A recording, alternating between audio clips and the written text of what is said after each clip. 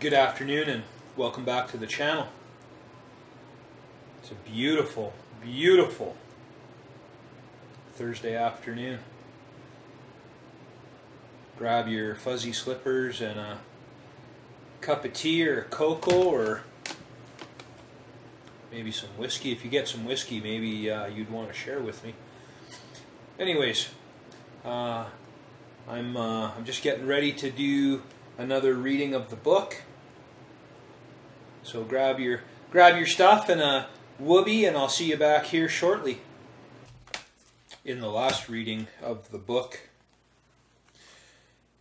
the main character was really just talking to his wife and just kind of venting and asking questions and realizing that, you know, he had to be the change that he wanted to see. But he's realizing also that he needs to write about what they watched society do so that hopefully somebody could read his journal. And remember, as I read this, it is a journal, so if you are thinking that it's flowing in a weird way, remember that it is a journal. Anyways, the last reading,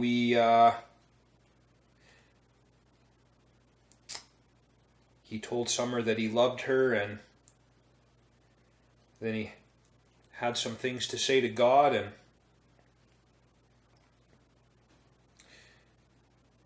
let's read what he wrote the next morning when he woke up.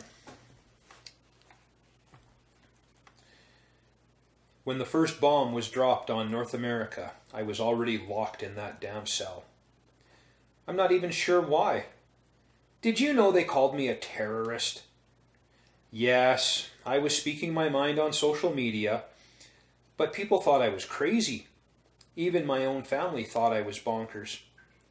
The things I was going on about, like the notion that government had lied to us, the banks were stealing from us, war was a setup put in place to control the masses. These claims were all met with speculation and ridicule.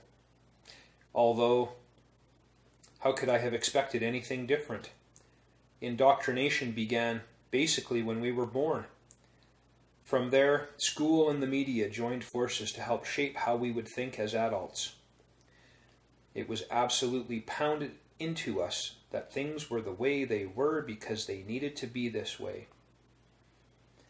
Things did not need to have been that way. Thinking about it the last few days, I have come to realize the indoctrination was so deep that we were taught to make fun of and ridicule those who didn't think like everyone else, or questioned what we were being told.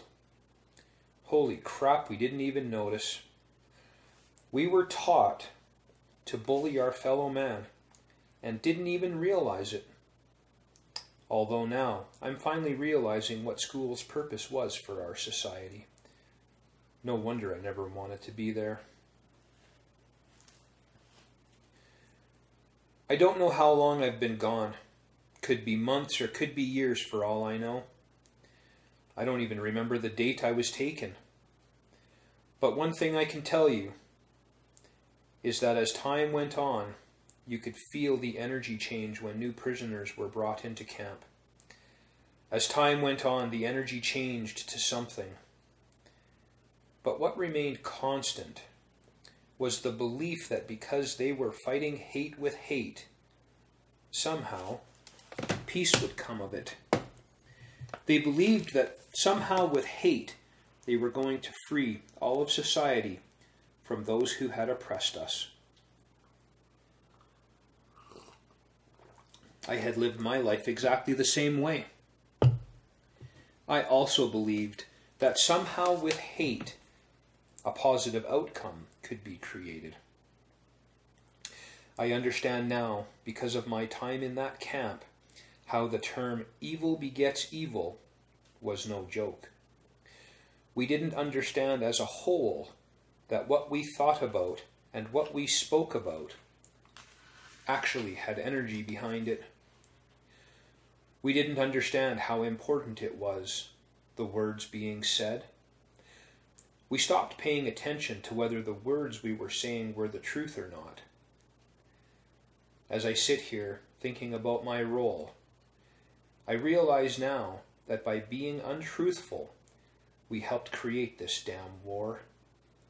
I realize now that by trying to fight hate with hate, we just created more hate. It's no wonder we nearly destroyed the planet.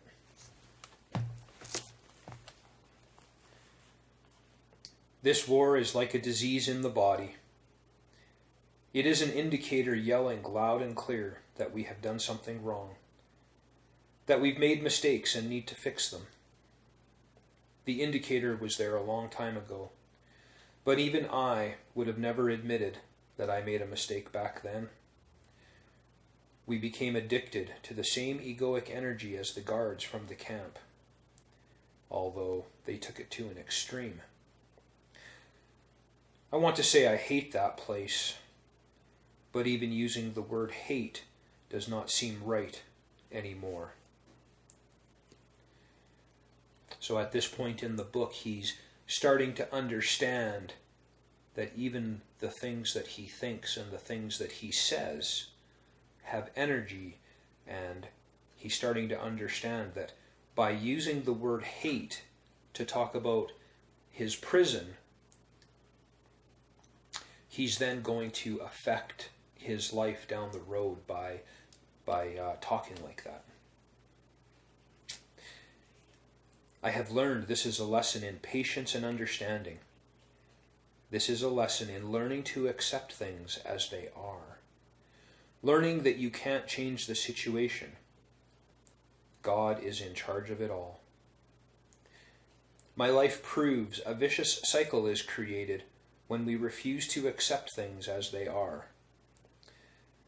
It's a cycle that is fueled by the ego and is based on suffering. It has no beginning or end. We did not understand that through awareness you could accept the situation you were in, even if it was an uncomfortable situation. With awareness, you would have had a greater ability to get through. Instead, we got mad, and somehow led to believe that human beings did not need to go through uncomfortable situations. That it wasn't okay to have difficult conversations. Those were swept under the rug, and we blamed the other person. I did it myself while I watched others take away their ability to learn lessons and grow as well. There was no realization that we lived in a world of duality. We knew nothing about ego or awareness. Effectively, what we did was edge God out of our lives. And when I asked for help, when I asked questions, I was made fun of and told to get with the times. Maybe it's me being a jerk, Summer, but I wanted to be able to see the look on all those people's faces when they realized what was going on around them. I'm sorry to be petty, honey. Although it was probably enough that they had their reality television taken away. How did everybody make out without the TV? I bet some died, sitting there waiting for it to come back on.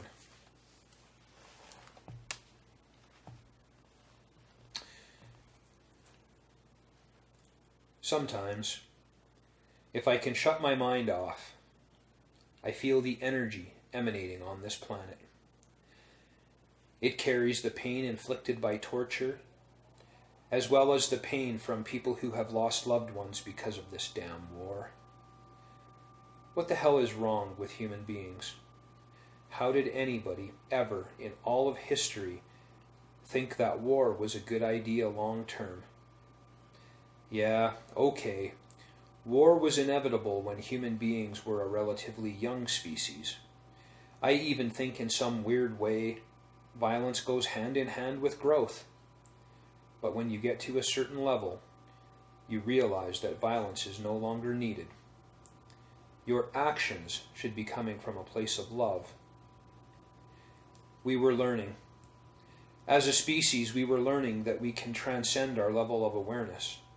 It's what we're meant to do. But it's taking an awfully long time because those at the top are lying, manipulating, and trying to make things better for themselves at the expense of others. Now that their system has been figured out, we know there is a connection to our world being hidden from us. We can work to reconnect.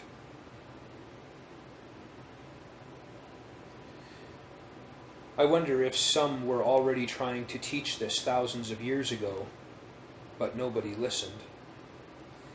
Is this the reason why Jesus Christ was murdered? Because he was not just showing people how to live consciously aware.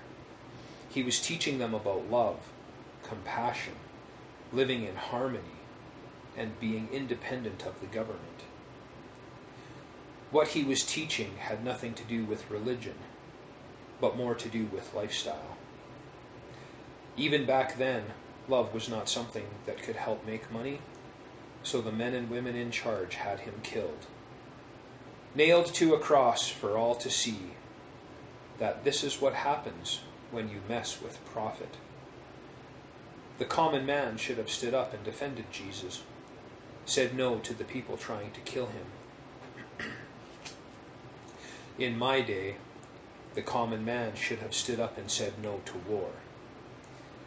Instead, we decided to let a group of lunatics destroy the planet and society, separate me from the woman I love, and now I'm out in the middle of the woods trying to figure out how we got here to this insanity.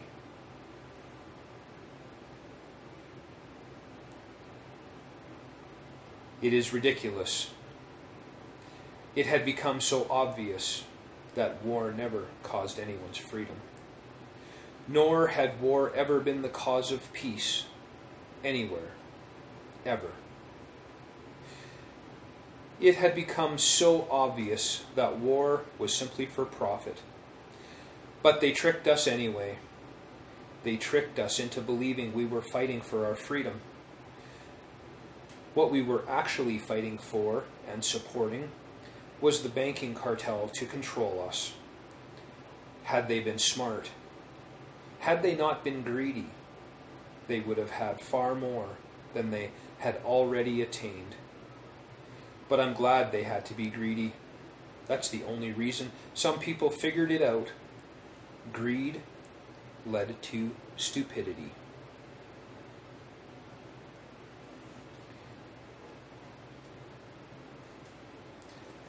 Thanks for joining me for this third reading of the book. And if you don't mind, if you're listening to this or watching this, I guess, if you want me to make the readings longer, would you please comment? I'm just doing bits at a time and trying to just sort of, I've never done this before, so I'm just trying to gauge it on my own. But if you're actually watching this and you have some opinion about the length of time I should spend reading these, if you would let me know, that'd be great. Thank you very much. Anyways, guys, have a great rest of your day. Peace out.